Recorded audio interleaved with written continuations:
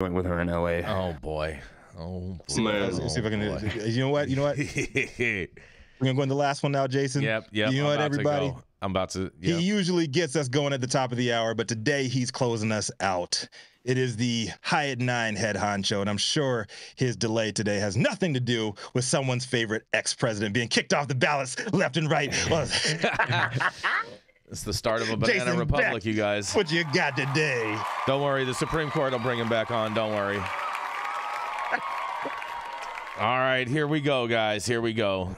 State cannabis regulators still one step behind questionable THC lab data, you guys. That's right. Despite widespread acknowledgement from cannabis industry observers that commercial testing laboratories across the country routinely inflate THC potential potency results. Get out of here. Consequences are rare, according to a review of recent state regulatory actions. I'm not buying that, but okay. Critics say this demonstrates that the state regulators have been too slow to wrestle with the dubious THC potency results and other questionable data and behavior from state licensed medical marijuana labs, allowing the problem to grow worse.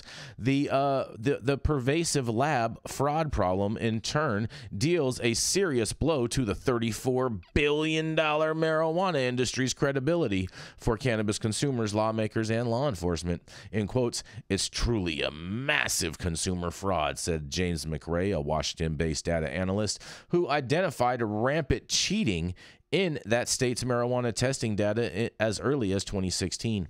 McRae's work led to increased scrutiny that culminated in Washington state regulators revoking one cannabis lab's license back in 2020.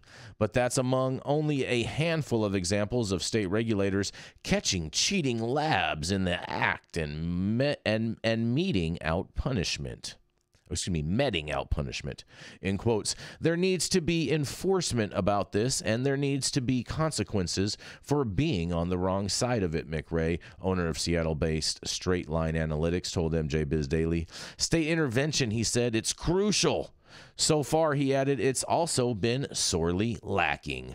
Complaints of lab shopping, a practice in which marijuana product manufacturers select private licensed labs for state mandated potency and safety testing, have dodged legal cannabis markets for years. In October, Yasha Khan, a vice president at MCR Labs, a state licensed marijuana laboratory in Massachusetts, obtained and analyzed anonymized data from testing labs in Maryland, Massachusetts, Michigan, and Oregon. His analysis found that labs routinely inflated THC levels by as much as 25% or more, they say. Khan also found signs that labs manipulated data to allow cannabis that should have failed for yeast or mold contamination to pass. Khan's analysis was only the latest warning from a credentiated scientific observer or a licensed laboratory that questionable testing results could be easily flagged using simple diagnostic tools. State regulations have at times taken serious action against labs alleging to have inflated THC results or manipulated data to allow tainted products to be sold. Prominent examples include Las Vegas, CanX Nevada, aka Ludaset, and RSR Analytical Laboratories, which Nevada state regulators with a 10-year punished with a 10-year ban for potency inflation valuations during 2019. Washington-based Praxis Laboratories, shut down in 2020 by the State Liquor and Cannabis Board, and Sacramento, California-based Sequoia Analytical Lab, which surrendered its business license in 2018 after a state inspection found the laboratory director faked results for nearly 4 months. Meanwhile, other allegedly suspected labs have managed to evade enforcement. A prominent example is Michigan-based Veridis Laboratories, which responded to a state cannabis regulatory agency recall with litigation that's still ongoing. More recently, states have launched or announced intentions to begin stepped-up enforcement, but results have been negligible. In mid-September, California cannabis regulators issued a long-anticipated warning to state-licensed marijuana businesses, and random tests of marijuana products pulled from retail shelves would soon begin. In the Department of Cannabis Control, the DCC wrote in a message sent to all licenses back on September 15th, if the results for THC percentage and contamination returned from a state laboratory didn't match the results certified by the commercial marijuana laboratories and printed on the label, the products could be recalled and the offering lab punished. Some cannabis laboratories welcome the DCC's move as long overdue attempt to wrestle with what's become known as a widespread and, in some views, a worsening problem: unreliable lab testing results, including labs bending the market pressures and boosting clients' THC potency to attract business. But after more than 3 months, California officials have not identified any products pulled from store shelves, nor has any punishment been met out to any labs as a result of the DCC investigation. In Oregon, random off-the-shelf testing won't begin until 2024, and that's in part because the Oregon legislature last summer approved the transfer of $2.2 million in marijuana license revenue to the State Department of Agriculture to pay for reviewing private lab testing results.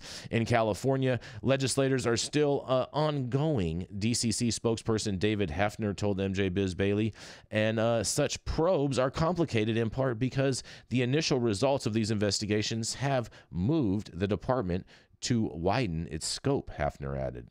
California regulated adult use market opened back in 2018, but wasn't until 5 years later that the state's regulators imposed a standardized cannabinoid testing method for all labs to use. Meanwhile, Massachusetts regulators sent a bulletin last month to all state testing laboratories instructing them to report THC percentages via standardized formulation, and the Cannabis Control Commission continues to conduct routine inspections of all marijuana establishments, including independent testing laboratories, to ensure compliance on agency. To ensure compliance, an agency spokesperson told MJ Biz Daily via an email response to questions, and in quotes, a plan of correction is required if deficiencies are identified, the spokesperson added. Massachusetts cannabis testing landscape will continue to evolve as the regulated industry matures. To date, the agency has not reported penalizing marijuana laboratories or alleged or proven THC potency inflation. And in state regulators' defense, lab shopping and potency manipulation was simply not a widely foreseen problem in the early days of marijuana legalization. Why wouldn't you see that? And government regulators will rarely move with a speed of private or for-profit actors. And in quotes, the encouraging or positive way to look at this is that one of those classic cases of laboratories of democracy, said Jeff Rawson, founder of Massachusetts-based Institute of Cannabis Science and a critic of lax enforcement on questionable lab data. Different states try different regulations and see what works best, he added. From that perspective, I feel like the shortcomings can present different ideas. But above all, the states have to enforce their own rules, said Roger Brown, the president and co-founder of Florida-based ACS Laboratory, which claims to be the largest CBD hemp testing lab in the eastern United States and is licensed by the United States Drug Enforcement Administration. Well. What do you guys think about this? Lots of lab shopping going on. It's coming up to be Black Friday pretty soon, and I wonder if all these labs are going to be having a sale on THC percentages. But nonetheless, this is Jason Beck for the High at 9 News. What do y'all think about this? Real quick here, Jason. A couple things. Number one, Black Friday already happened. Number two, it's very suspect how we haven't heard any of these lab shopping stories much this year at all, after hearing nothing but lab shopping stories last year. But number three, I like to give a big shout out to Veritas Labs. I know MJ Biz, whoever wrote this story, called them out as a quote unquote suspect lab.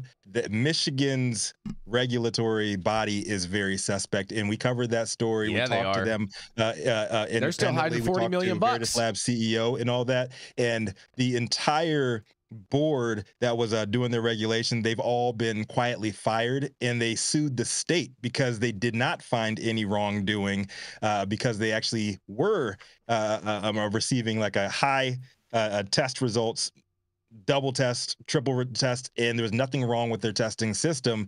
But their case was thrown out by the Michigan Supreme Court because they said that cannabis is federally illegal. Therefore, you cannot sue. Even though they lost upwards of $200 million with that recall that led to them. So I had to make sure that we said that about Veritas Labs. MJ Biz needs to check that, calling them out. They will get sued by Veritas Labs for calling them a suspect lab. Suspects. Yeah, I mean, lab testing has been a joke for years and years and years, and I mean, some states are slightly better, but when we were in Oklahoma, they didn't even have requirements for sample selection. It could be done by somebody in your grow. There's literally not a single rule about how you select a sample, what you send to the lab.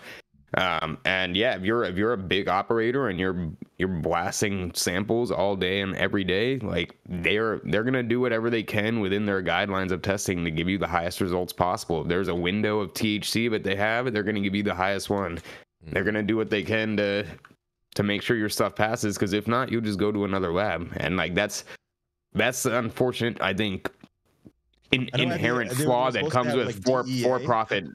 Yeah, wasn't the DEA supposed to be like giving quote unquote certifications to labs by the end of this year? Whatever happened to that? No, that's for hemp. That's for hemp labs. That's not cannabis derived. I got two things before we go.